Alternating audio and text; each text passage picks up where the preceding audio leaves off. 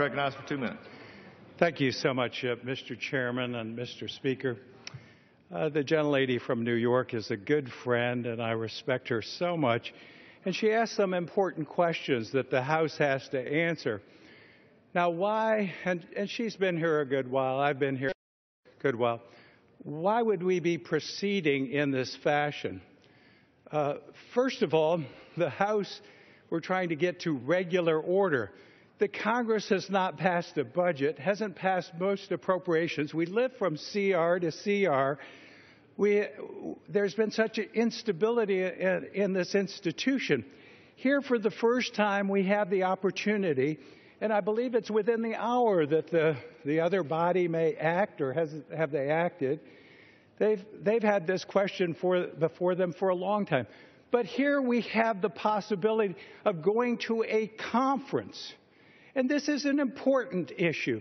This is an issue in which the President himself has said, I think 22 times, that he doesn't have the authority to do what he did. The courts have upheld the position that we have, or at least put a stay on the President's action. This is a very important issue because it affects the entire nation. So if we could get to regular order, we want to keep the government open. We want national security and homeland security to move forward.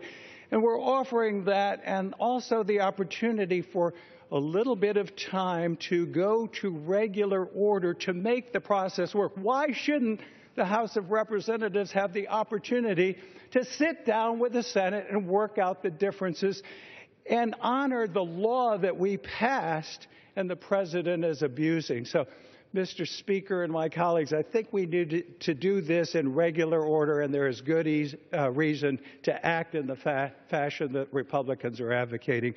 I yield back the balance of my time. Mr. Speaker, I yield.